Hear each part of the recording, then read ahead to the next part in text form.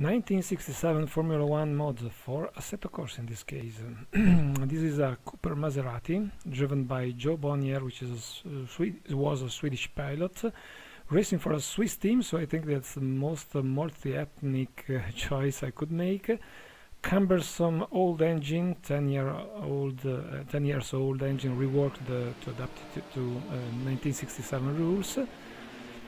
Now this is in a certain way a small revival for me, because the first time I entered sim racing on tarmac, because I was invited to join autocross simulator. It was on R Factor, and it was right with this car right on Kyalami track in South Africa, 1967, like this one. By the way, this mode of the track is not bad at all in my opinion. Maybe the scenery, the crew, etc. could have been slightly better, but the tarmac feels plausible, feels quite realistic, and it's interesting because this track has been changed along years. It doesn't exist anymore with this path. Yeah, there's an X-Wing fighter in front of me, because with the 4 exhausts in that this position, it really looks like the Star Wars fighter. Yeah, you see the glowing engines. No, they are just exhausts. It's the BRM driven by Mike Spence, while now I'm already fighting with another Cooper Maserati, light blue, because it belonged to a French team driven by Guy Ligier. Short replay here from the outside with my car going sideways. That's peculiar of these cars, because you have no downforce and skinny tires with let me say average grip, because it was not as poor as 10 years before, but still far from being so grippy as the slick tires that were used from the 70s on. Now I want to focus on the race, because it turned out to be very nice, very interesting, as very often happens when the cars have no downforce and low grip. You are always packed up, and you can even make wrong, not ideal racing lines, because with a proper driving ability you can compensate, and the fights become much more interesting and beautiful to see. You see how long I stayed side by side with Sir Jackie Stewart on the other BRM. They become so interesting compared to much modern ways of racing.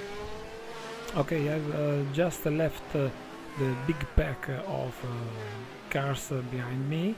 I think there are 15 cars starting here, and you can notice also how they are very close to each other, even though in this mode you can actually feel the differences between the cars. I know this mode is nothing new, it comes from a conversion from Grand Prix Legend, but well, I want to just repeat things that many sim racers may know when they stumbled into reviews of this mode, because the feeling is absolutely great.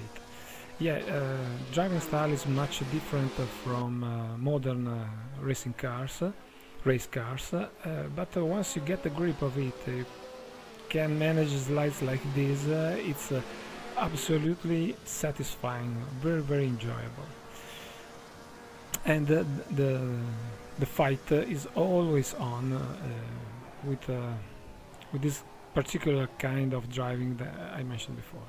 Okay, now after leaving some opponents behind, I see I have just a couple seconds over them. I'm struggling with the Brabhams. Looks like Brabham cars here are particularly fit for this track, because you see what gap they gave.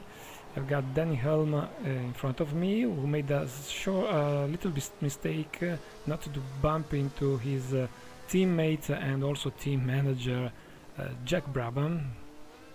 Now I'm struggling with him, but I conquered P2 with this maneuver, because I I got a good exit out of the corners. With the setup I choose, I managed to tweak for my car. And this is pretty important, you know. Even teachers in the environment of pilots always tell you that the late braking is not as important as the early acceleration out of the corners and keeping up as much speed as possible. In this case, in fact, being able to get very fast out of the corners allowed me to stay in the slipstream of Jack Brabham. His car was quite a little underpowered, but in this case it's the proper management of the slipstream that makes the difference. Yeah, because I got some more speed right for the second half of the straight, but he's braking so late, so yeah, true, maybe I could have been faster, but in a fight the late braking turns out to be very useful. So I'm back again, but I can try to cross the racing lines in order to attack from the inside, and damn it, there was a small contact and Jack Brabham was out. No, I left him enough room, I'm sure, you can see it on my left, even this replay shows it. I just waved a little to the left before entering the turn to widen as much as possible the racing line.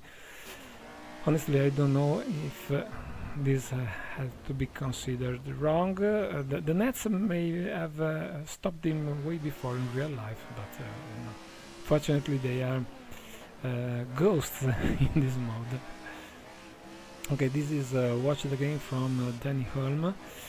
And talking about the AIs, how they are programmed to race, again you see how they can manage to brake late, but here you see the difference. If they can't overtake or keep me behind, I immediately put a big gap between me and them.